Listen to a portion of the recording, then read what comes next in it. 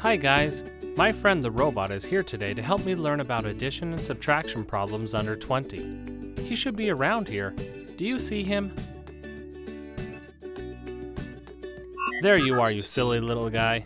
Please come over here and help me go through some math questions. Here is the first problem we have. Sam has 4 hats and Josh has 8 hats. How many do they have all together? To solve this problem, we can show how many hats Sam and Josh have. I happen to have the hats here, but you guys can draw hats on a piece of paper to answer questions like this. Sam has 4 hats. 1, 2, 3, 4. Josh has 8 hats.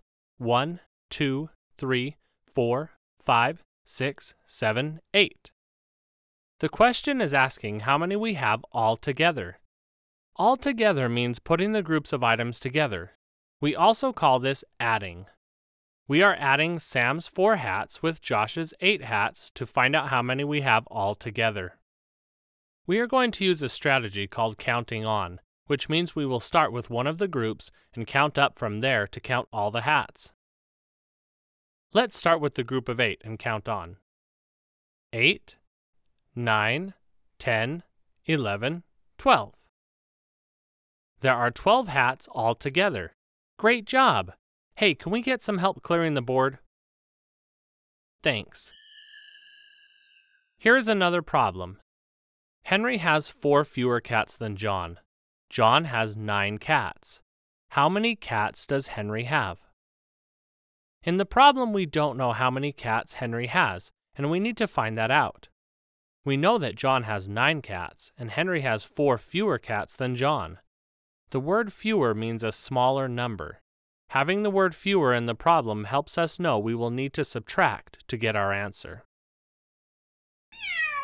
Here are 9 cats, which represent how many John has. Henry has 4 fewer, so we will cross 4 of them out.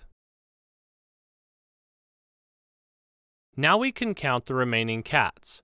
1, 2, 3, 4, 5. The answer is 5. Henry has 5 cats. Great job again, guys. Here is another problem.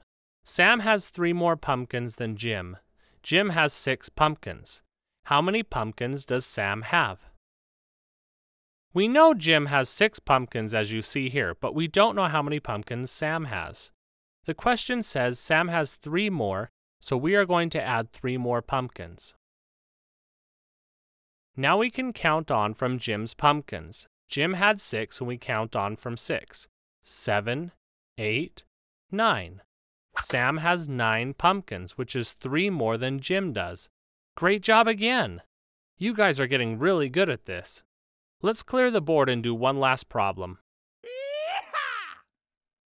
The problem says Cindy has 7 cakes. Susie has 9. How many more cakes does Susie have than Cindy?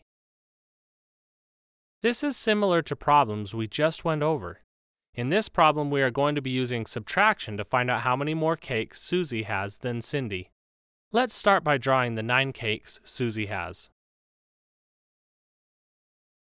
To find out how much more, we are going to cross out the 7 cakes that Cindy has to show us how many are left. 1, 2, 3, 4, 5, 6, 7. We have crossed out 7 cakes. How many are left? 2 cakes. Great job, guys. Susie has 2 more cakes than Cindy does. Wow, you guys did great today. Mr. Robot, can you clear off the board again for us? Thanks. Wait, don't swing that broom or you might hit. Ouch.